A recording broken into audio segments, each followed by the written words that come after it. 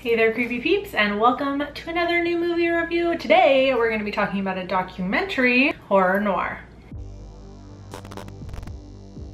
So I've only ever actually devoted an entire video to one documentary one time, which was last year, which was Demon House, which I will link on the screen if you want to check it out. It was a pretty funny rant video, I think. Unlike Demon House, where I disliked it so much that I thought it deserved an entire rant video, I liked horror noir so much that I thought it deserved an entire review. So that's what we're gonna do.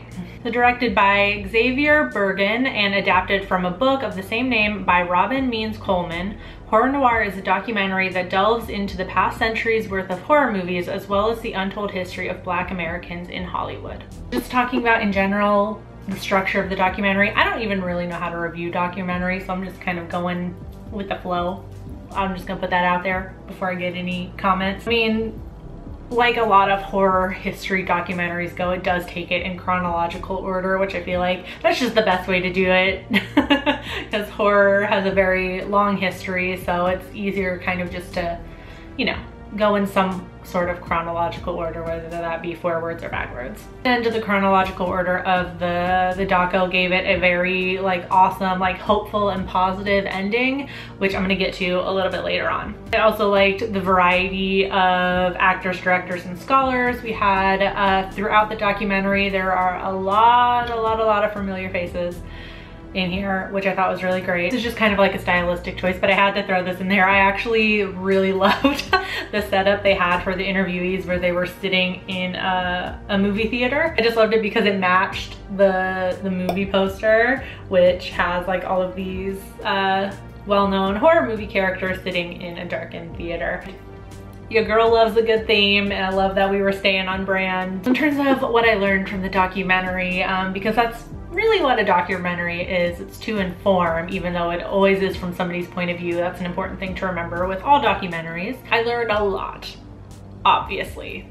I learned a lot. This was likely one of the best times ever to release this documentary. Like I mentioned earlier, it ends on a very positive and hopeful note because it ends with Jordan Peele and Get Out. Creates such a positive and hopeful tone because everybody, all the interviewees, when they start to talk about Get Out, they're talking about how that movie and what Jordan Peele is doing really is gonna open a lot of doors, and it's opening up this new era of Black history in horror movies and just horror history in general. And I really loved I really loved the positive vibes, the positive energy at the end of the documentary, especially because a discussion like this, as you would imagine, since they're going through time, they start all the way back with Birth of a Nation in the documentary. So you can imagine as they're going through time, there's a lot of dark, violent, sad, not so positive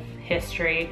So I really like that they ended on a positive note because I feel like nowadays, on social media and in the news and all of that, the energy isn't always that positive and hopeful. So I like that this documentary was just you know what? We're going to look forward with good intentions, and I liked that. Speaking of Jordan Peele too, I couldn't help but think when I was watching the documentary, because was it 2 weeks ago now, a week and a half ago now, something like that. Just the film community in general was talking about a statement that Jordan Peele said. I honestly don't even know where he said this. I just saw the quote that everyone was throwing around. I imagine it was in an interview or something.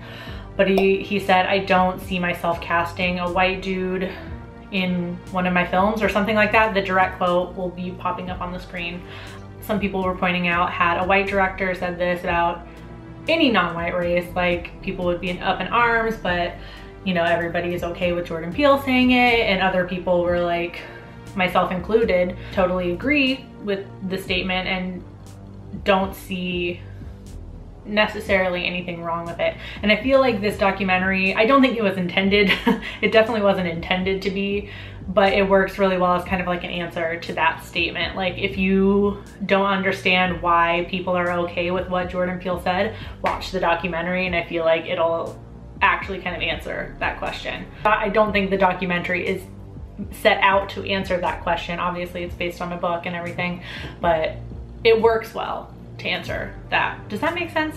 So for me, this is gonna go up there with Nightmares in Red, White, and Blue, which is like kind of like my quintessential horror documentary because it spans like the entire history of horror, at least up until it was made. But I feel like Horror Noire is now up there for me, where it's just like a wealth of information and just kind of very, like a really great starting point, I think. And I think it's gonna continue to be a really good starting point for more horror fans that are getting into horror history and they want to learn about it. Like those two documentaries for me are gonna be ones that I automatically recommend to people. Like, you want to get into horror, watch these two.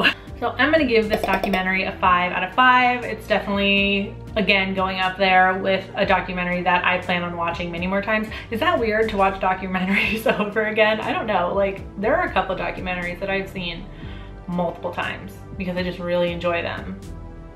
Is that weird? Do people watch documentaries more than once? Whatever, I'm gonna watch it many more times. It's available on Shudder too, so you know, if you have a Shudder subscription, you can check it out. But on IMDb, it has a 7.8 out of 10. On Rotten Tomatoes, it has a 100% critic score and a 70% critic score. Both of those scores are out of 24 ratings. And on Letterboxd, it has a solid 4 out of 5. And I just thought I would look and see, maybe I'll make this a thing. I just wanna see like what you guys think about it. If you follow me on Letterboxd, I'm automatically gonna follow you back. I like to see what everybody thinks of movies, especially when I get done watching them. But it looks like for the most part, pretty much everyone is the same here. Like everyone's pretty much like 3.5 to 4 stars. Jay from Blood Bath & Beyond is also 5 stars. A lot of 4 and 5 stars. Ben, more middle of the road, 2.5. It's like right down the middle. You're kind of on your own there, Ben. You're kind of on your own, but that's okay. Everyone else is like 3.5 to 5 stars. Because the average score is one thing. I just like to see how I fit in with people that I actually follow on Letterboxd. So if you've already seen Horror Noire, let me know in the comment section down below what you thought about it. As always, I do hope you enjoyed this video. If you did, please give it a thumbs up. Subscribe if you're new here. Become a Creepy Poop today. I post videos Monday, Wednesday, Friday. You can ring that notification bell down there to be notified every time I post a video, even though it never works. Thank you so much for watching, and until next time, stay strange. Bye. This video is brought to you by all these lovely creepy patron peeps that you see listed on the left-hand side of the screen. If you want to find out the perks to being a creepy patron peep, you can follow that link that is in the description of this video. No pressure, but it's there if you want to check it out. Thanks for watching. Bye!